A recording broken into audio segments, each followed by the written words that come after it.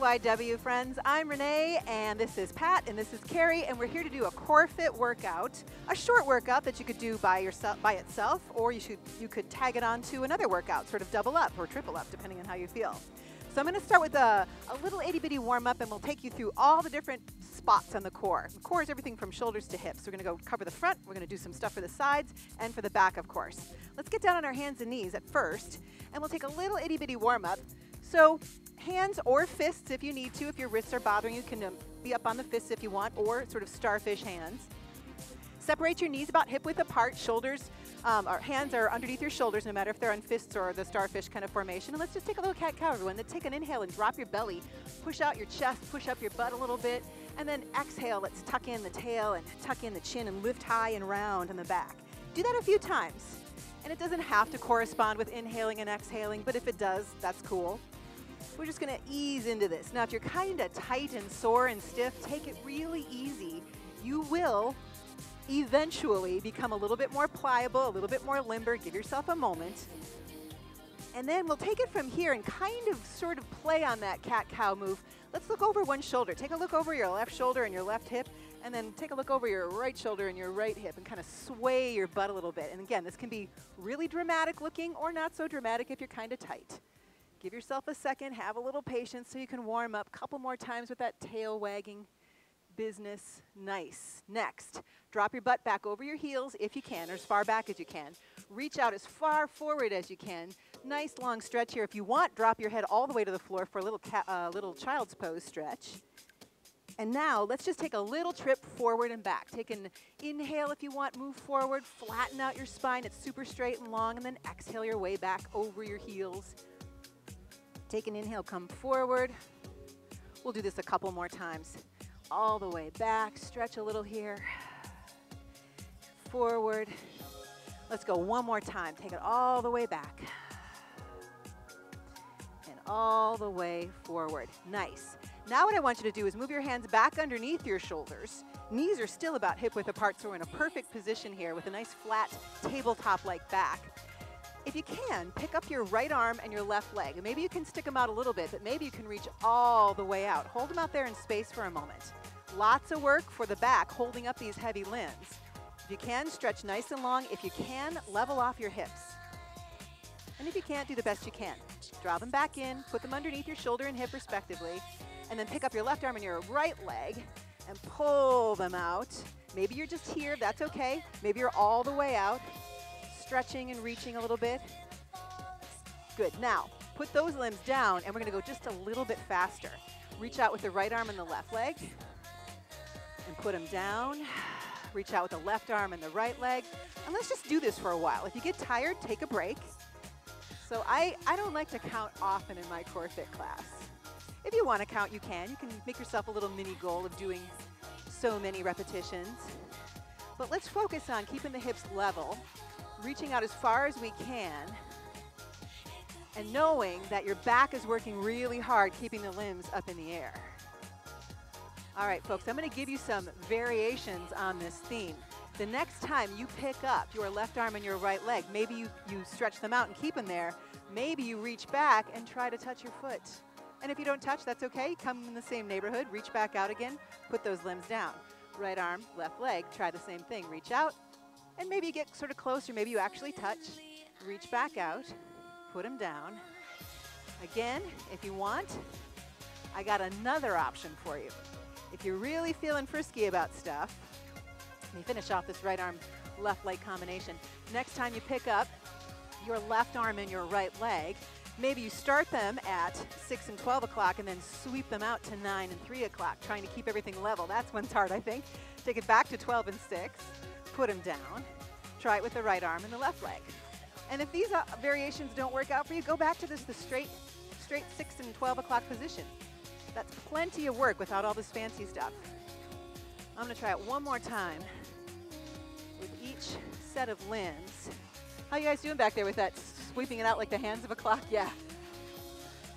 Sometimes that one's hard. Good. Thank you. Thanks, Carrie. All right.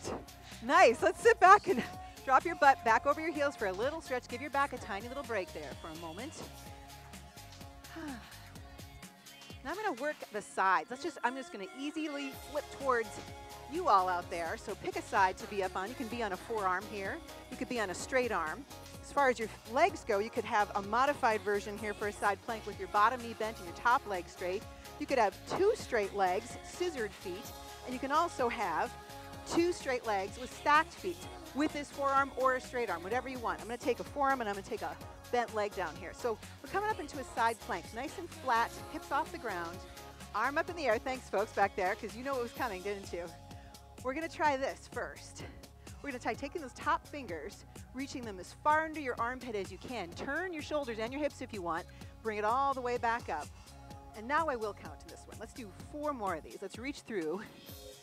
That's 1 of 4. Reach through. That's 2. And this is 3. And this is 4. Now hold your side plank. Maybe your arm's in the air, maybe your arm's gonna rest here. Make it even more difficult. You could stretch it out this way. Make it even more difficult. You might even hold a leg in the air. Let's hold that for 5 seconds. 4, 3, 2, 1. Nice. Let it down and we're gonna switch it off. We'll try to do the same stuff on the other side. So now we don't have to talk about how to set it up because we just recreate what happened on the first side. I go with the forearm here. One of my legs was bent before on the other side. Get yourself really flat and really long, arm up in the air. Hips up off the ground. Sometimes people think you should do a side plank and your hips are down here. They're up here. Let's reach through 5 times, nice and slow. Reach through. Don't be afraid to pivot your whole shoulder blades and your hips as well. There's 1. We're gonna do 5 total here. Reach through and reach up nice and slow. 2 and 3, 4. Nice with the 2 straight legs back there, and 5. Now we're gonna hold this position. Could be arm up here, could be arm right here, could be arm overhead, could be leg up in the air too. So the longer your lever lengths are, the harder it is. Let's count for 5, 4, 3, 2, 1. Nice. I'm looking at my friends back here. You're looking awesome back there. All right, so we covered a little bit from the back. We covered a little bit in the sides. Let's get these 2 sort of areas in the front of the belly. Let's turn around, lay down on your back, and let's cover the spot that gets ignored a little bit, this lower belly area. There's no special muscles down there. They're just the bottom half of a bunch of muscles that are on the front side of your body. So here's what we're gonna try to do. We could start by pointing the toes up in the air. Hands can be behind your head, glued elbows to the floor and your head to the floor. If you can't manage that, there's an acceptable cheat with your hands here at the sides. And yeah, those are probably the only 2 arm situations, but if you find that you're lifting up your head, you've got to have your arms at your sides, and that'll stop that happening. Let's try our best to act like we're poking our toes straight up to the ceiling and picking up the hips from the floor. Up and down with as much control as you can. Now I'm giggling because there are some days when this is just so hard and you're so shaky and you're thinking, how in the heck am I gonna do this? It might look very explosive, that's okay. Do the best you can. Sooner or later, you'll get that control and you'll be able to lift and lower. Here's anybody picking that more, yeah, nobody took the more advanced version. If you want, you can level off your shins. Pretend like there's a cup of hot water there on your shins. Try to do that same controlled lift and lower. And it's harder here because we've got a little extra weight sticking out away from the center of gravity. And this one we'll just do until we're tired or for the next minute or 2. I'm going back to that first version here. Yes. How are you guys doing? Seriously, when you're done, you're done. And that means just taking a break. Maybe you're popping back in, sneaking a few more repetitions in there. Nice. I got about 3 more in me, I think, here before I'm finished. Because otherwise, yeah, 2 and 1. Awesome. Maybe a little teeny tiny baby stretch in between here, hands to feet, arching your back on purpose.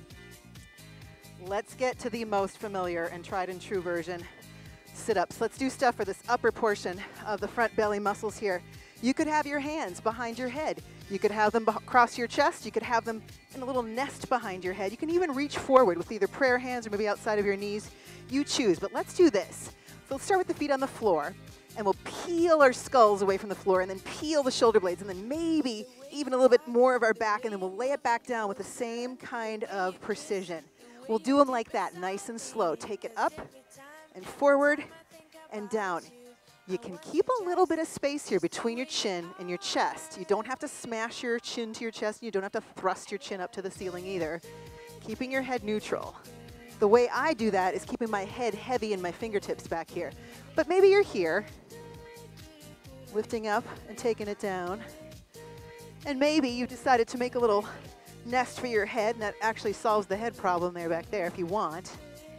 Now, let's talk about the variety of things you could be doing with your feet. Maybe you just take your heels up off the ground. This takes away a little bit of the stabilization from your butt. Maybe you pick up your feet altogether and level off your shins and take that same lifting and lowering. Maybe you're going to turn this into an honest-to-goodness bicycle where you're going to try to turn an elbow to meet a knee while the other leg goes back out. And this bicycle maneuver here, still really slow and steady, could be up instead of out. And you could even do this. You could take out the upper body and kick out the lower body only, nice and slow, kicking one leg at a time. You could take out the lower body and just do the upper body, up and twist. Feet could be up or down. There's a zillion modifications here that you could do for this bicycle maneuver, but as long as you go slow, the load is on the whole time. Oh, and I'm feeling this probably more than anything else. I didn't expect that today.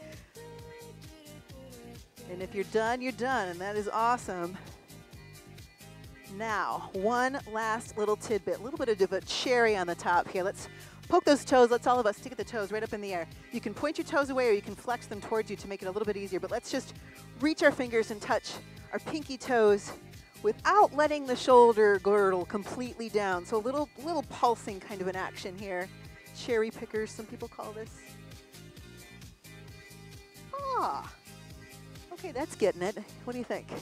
I think yes, yes, yes. Oh, yes. And then I'll do one more bit here. Let's take this for 4 more, 3 more, 2 more, and 1 more. Good. All right, let's flip over, facing the mat.